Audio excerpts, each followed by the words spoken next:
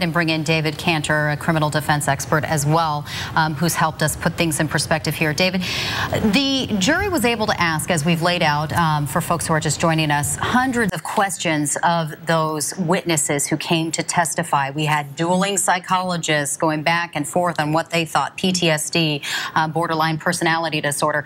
By letting the jury ask questions directly before those witnesses were dismissed, did that really cut the length of deliberations when they finally sat down to determine her fate?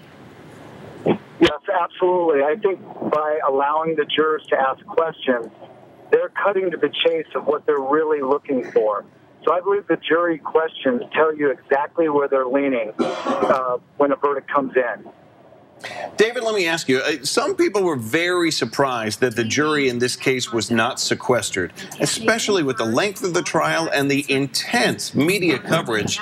It would be almost impossible to believe that the jury members didn't accidentally at some point see some media coverage of this trial. How do you think that may have impacted not only how they trying to stay away from that type of material, but then also knowing how big of a circus it is outside the courthouse, how that may have impacted them as well?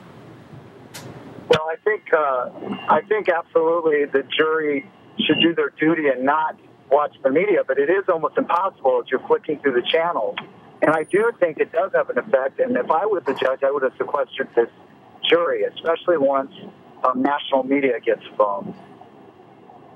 Okay, and I want to get back to what you said just a moment ago about those questions that the members of the jury asked of the witnesses being kind of a telltale sign of which way they might be leaning. How did you read their questions as a prediction of today's verdict? Well, the questions were definitely favorable to the prosecution. I don't believe they were favorable to the defense. And the sheer number of questions that were pro-prosecution, in my mind, indicates that they're probably leaning towards a first-degree verdict, if I had to guess. I also thought if they would have drifted into next week, it would have been more likely that a second-degree verdict was coming. But this is incredibly fast for a 16-week jury trial. And the rule of thumb is the quicker the jury verdict, the more likely it is going to be guilty. Now, there's exceptions with O.J. and Casey Anthony. Casey Anthony was another one, yeah. So I think I would not be shocked if they came back with first degree, and then it goes into the penalty stage from there. Juan Martinez, the prosecutor in this case, had a very different style than the defense attorney. It was very aggressive. Yeah. Especially early on in the trial. Sometimes the questioning was even somewhat bizarre as we got into Snow White questions with the domestic violence expert. But how do you think that his style and his aggressive style played not only to everyone who's watching this case at home, but to the jurors specifically?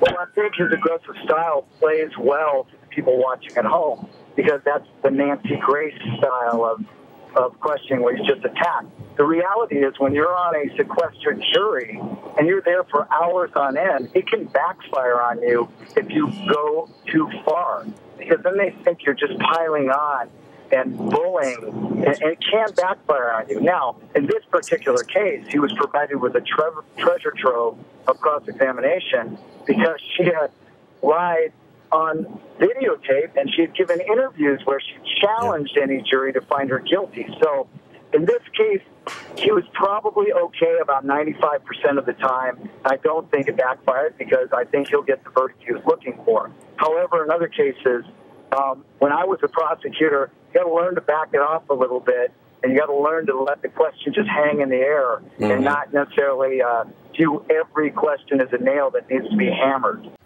Yeah. All right. Well, David, thank you so much for joining us. In fact, I'm sure we'll be tapping your knowledge a little bit later on.